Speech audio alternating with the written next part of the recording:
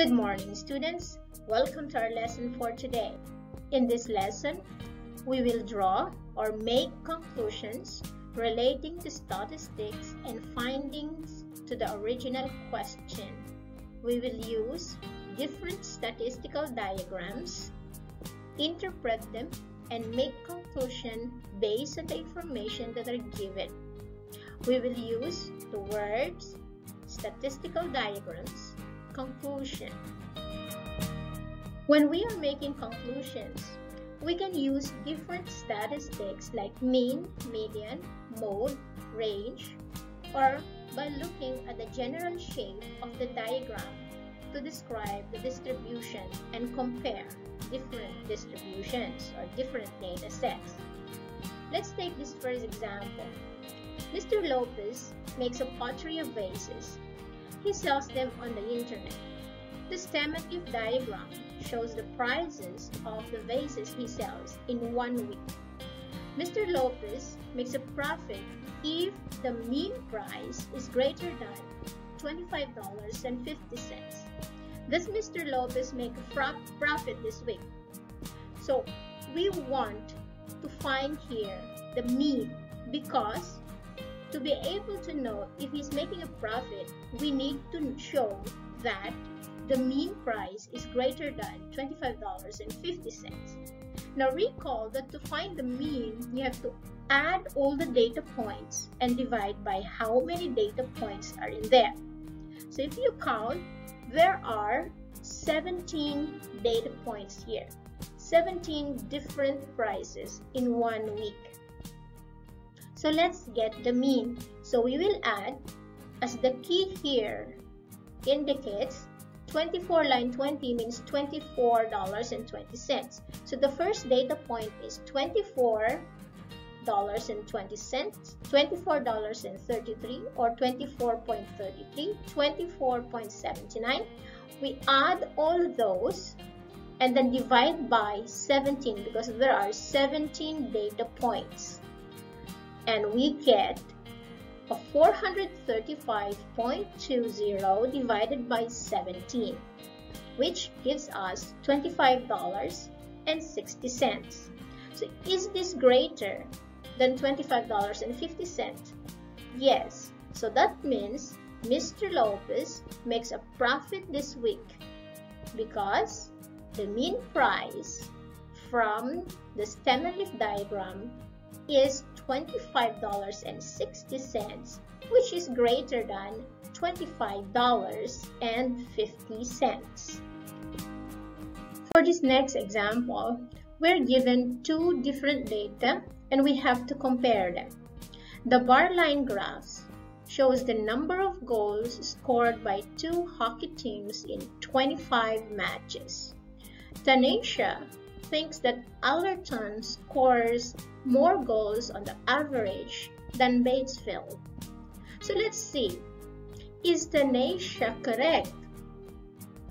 Let's see why she can be correct and why she can be wrong. So first, let us look at the mean, median, and mode of these two different data. Okay, so let's start with the mode. Why Tanisha could be right? So what is the mode of the goals of Allerton team and what is the mode of the goals of Batesfield team? So remember, mode is the most popular number. So in terms of bar graphs or bar line graphs, that it is indicated by the tallest bar. So from the Allerton, the tallest bar is at 4 goals. So the mode for Allerton is 4 goals. The tallest bar in the Batesfield is 3 goals. So Batesfield, the mode is 3 goals. So if you see here, Allerton has higher mode. So that makes Tanisha could be right because Allerton has higher mode 4 compared to 3. Now let us look at the median and the mean. The median is the middle number. So there are 25 matches. So for 25 matches, half of that is 12.5. So that means you round it up, 13 score. Okay, so 25 matches divided by 2 is 12.5. Round it up, goes to 13 score. So 13 score is the middle. So we will count from the lowest 13 score. So from the Allerton, they scored 0 once, 0 goals. So that's 1. And then they have 5 1 goals. So that would be 1 plus 5, now 6. And then they have 8 2 goals. So now so far we have now 6 data points plus the 8 data points, that's 14. So if you see 13 score is in this bar, which tells us that the median is 2 goals for Allerton.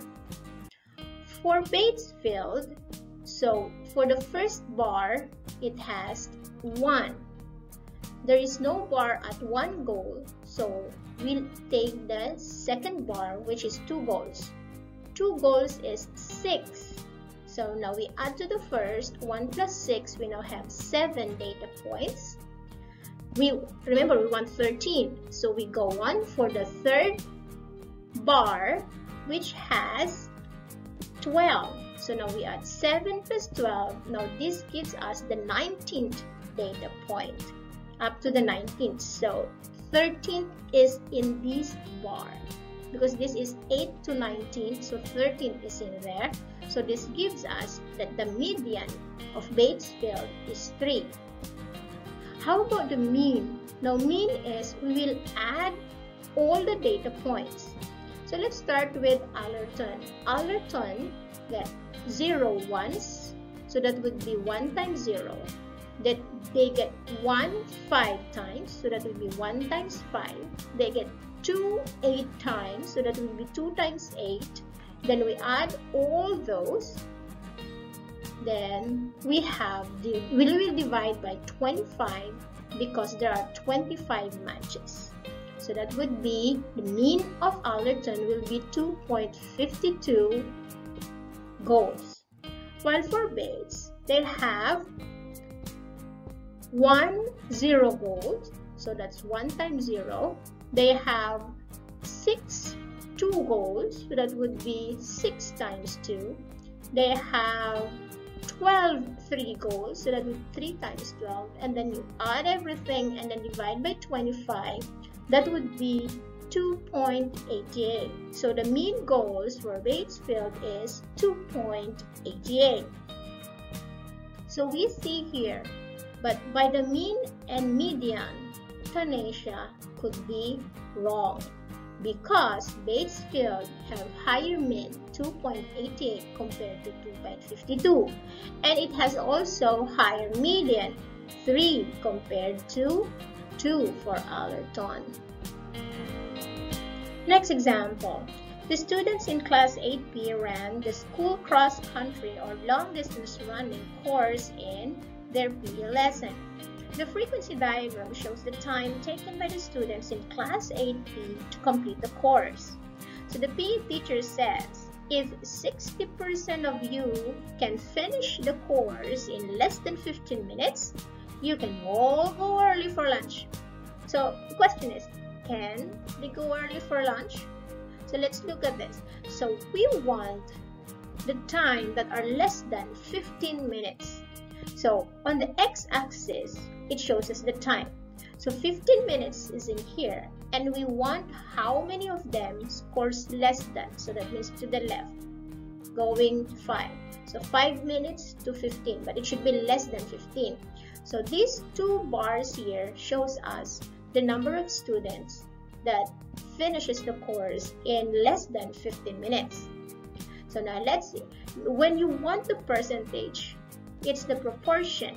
So it will be the number of students that finishes in less than 15 minutes divided by the total number of students. So we need to find total number of students.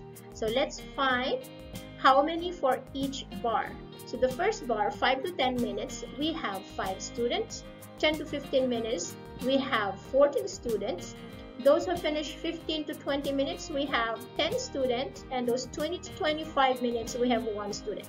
So altogether, the total student is 5 plus 14 plus 10 plus 1, 30 students altogether in the class. And those who have finished in less than 15 minutes are 5 plus 14, which is 19 students. And the percentage, 19 divided by 30. So remember, do not switch them around. 19 divided by 30. Part divided by whole. That will give you a decimal.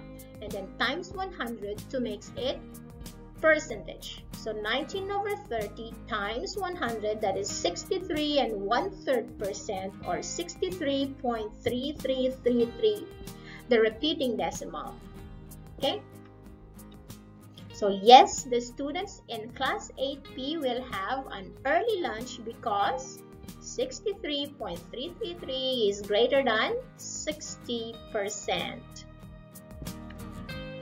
Here an example of trend lines or line graphs. So we will be comparing the trends.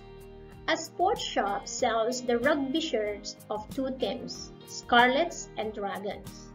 The line graph shows the number of rugby shirts the shop has in stock each week in an 8-week period. So for the x-axis, we see the week number and the number of stocks on the y-axis. So red is for the Scarlets and blue is for the Dragons shirts. So now, describe the trend in sales of the Scarlets rugby shirt. So let's look at how the red line graph is behaving. So if you see, it is falling. So we say, and it is like almost straight line, almost the same gradient. If you remember our gradient, it's almost as a straight line. That means it has a steady fall. So the level of stock is falling at a steady rate. Okay, so sales are steady. How about the dragon shirt? So if you look at the dragon shirt, this is the blue line graph. So it is closer to the x-axis. So that means it has a slower rate of sales, and it's not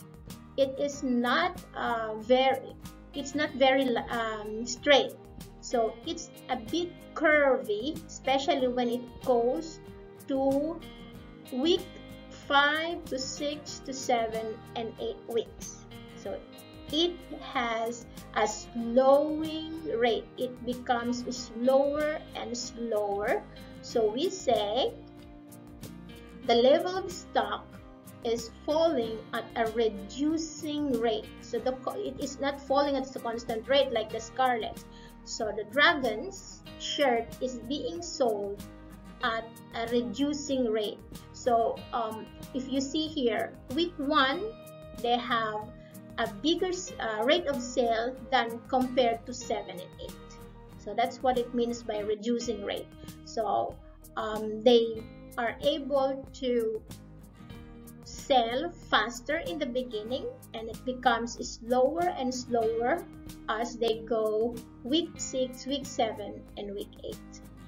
Now, do you think the shop has enough Scarlet rugby shirts in stock for week 9?